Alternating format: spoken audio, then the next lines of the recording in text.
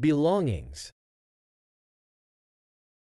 The word belongings refers to the personal possessions or items that someone owns or has in their possession.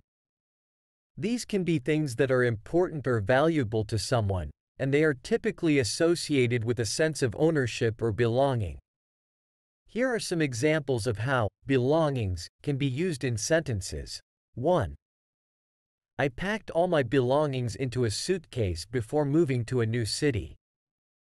In this sentence, belongings refers to the personal items or possessions that someone has, such as clothes, books, or electronics.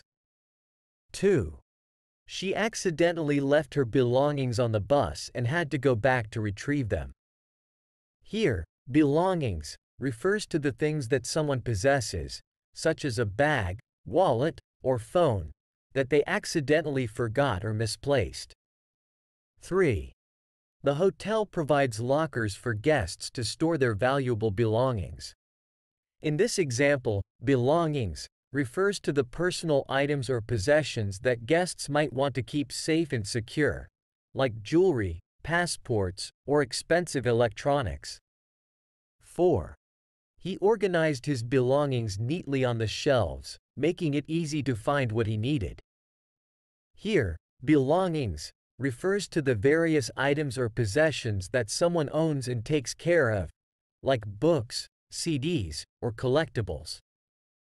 Overall, belongings is a term that encompasses the personal possessions or items that someone considers as their own and holds a sense of ownership or attachment to.